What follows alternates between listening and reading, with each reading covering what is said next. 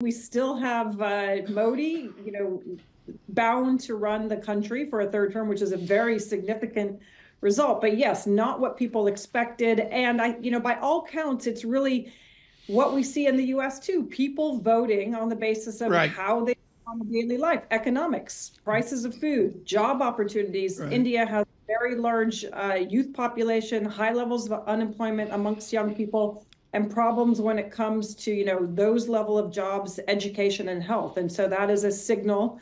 And we will see an India in which Modi has to govern slightly differently than the last several years. Leslie, you staggered through Wesleyan before you did LSE, and you learned humility about polling. Does Leslie Vinjamuri trust the polling in America? The polling is fine for what it is, but don't draw a direct line from polling to whether you or I or our children or our neighbors or our friends get up and vote. And we all know that this, more than anything else, is an election that is about are they enthusiastic? Are they passionate enough to either vote for or in effect vote against Biden and Trump? Will they get out of bed? Will they vote? And especially, will those voters that matter in those states that matter vote? So sure, the polling's, it's interesting. Not a lot more than that at this stage, this many months out, and it doesn't tell us what we need to know, which is how inspired, how passionate are people. So the things I would look at is young voters in swing states. Are they going to be mobilized to, in effect, vote against Biden because of the war in Gaza? Do they care about climate change? Therefore, they'll turn up for President Biden.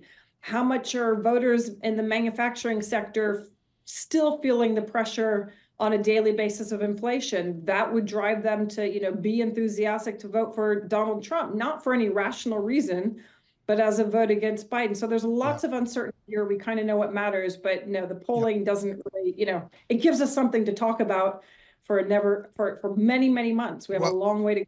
Well, yeah, Leslie, I'd love to ask you about these elections in India, South Africa, and Mexico, but you went to Israel, so let's just go there. Israel Hezbollah rhetoric is heating up. Benny Gantz saying Israel will return residents to the north by step one, either through a deal or escalation. We've got wildfires in the north due to Hezbollah drone and rocket attacks. More than 60,000 Israelis remain displaced.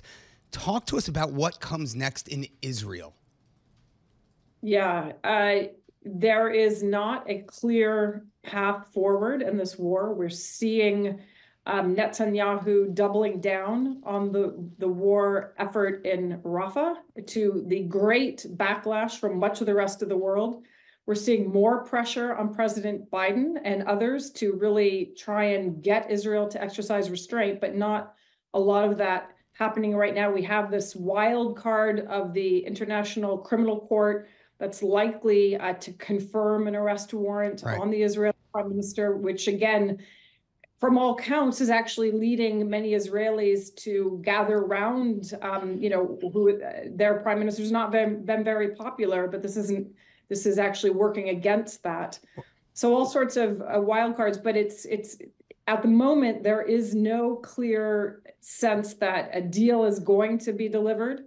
That the war is going to result in what everybody thinks needs to happen, which is a two-state solution. And there is that concern about what's going to happen between Israel and Hezbollah and Lebanon. Leslie, I may not think this way. You may not think this way. But from where I sit, most of America feels that a vote for the Republican Party for Donald Trump is a vote for Israel, and vice versa. A vote, for the Democratic Party is a vote against Israel.